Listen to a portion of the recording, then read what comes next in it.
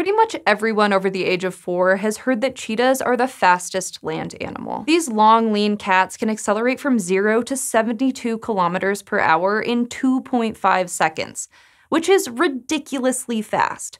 Faster than a lot of cars. But if you stop to think about it, it kind of seems like a bigger animal ought to hold the land speed title. Pit a T-Rex against a cheetah, and wouldn't the T-Rex leave the cheetah in the dust? The T-Rex had longer legs and more muscles than a cheetah, so it seems like the cheetah would lose the race and get devoured at the finish line. But alas, T-Rex was probably as useless a sprinter as it was at playing piano with those tiny little arms. And that has to do with the way muscles work. Skeletal muscles are made of bundles of fibers, and those fibers come in 2 kinds: slow twitch and fast twitch. Slow twitch muscle fibers contract slowly and are used by the body for activities that require endurance. Fast twitch muscle fibers contract more quickly and are good for rapid actions like jumping or sprinting. Slow twitch muscle fibers can keep doing their thing for a long period of time, while fast-twitch muscle fibers tend to get fatigued pretty quickly and use up a lot of energy. Big animals have more muscle mass and therefore more fast-twitch fibers. So logically, big animals should be faster than smaller animals.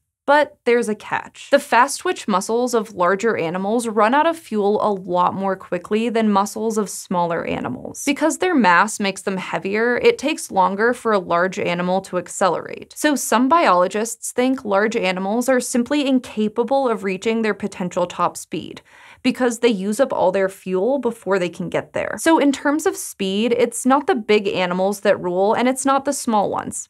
It's the medium-sized ones. In fact, in 2017, researchers hoping to answer this question published a model for predicting maximum speed in the journal Nature, Ecology, and Evolution. The model uses body size alone to make predictions about animal speed, and it's accurate not just for land animals, but for birds, insects, and fish too. They developed this maximum speed model to answer questions about why there seemed to be an upper limit to animal movement, and what the consequences of those limits were for individual species. In other words, the model can help us understand more about why some animals traded speed for size and vice versa. The relationship between size and speed was so robust, they can even use it to predict the speed of extinct species, even though we'll never see them in motion. Like Velociraptor, which it predicts would have been roughly twice as fast as T-Rex. Cheetahs are the clear winners of the modern land speed game, even though they're roughly the same size as some other slower animals like the leopard. The difference between cheetahs and their slower cousins can be found in certain physical characteristics that give them an edge. For example, the cheetah's spine is longer and more flexible than the leopard's or any cat species,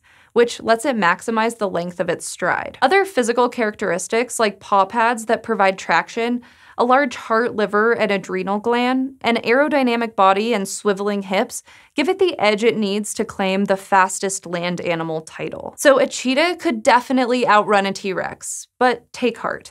If you put the two species together in an ultimate fighting ring, the T-Rex would win every time. Just as long as it doesn't have to outrun anyone or play the piano. Thanks for asking, and thanks to our patrons for bringing you this answer. We're so grateful to have the coolest community of supporters out there. If you'd like to join them, check out patreon.com/scishow.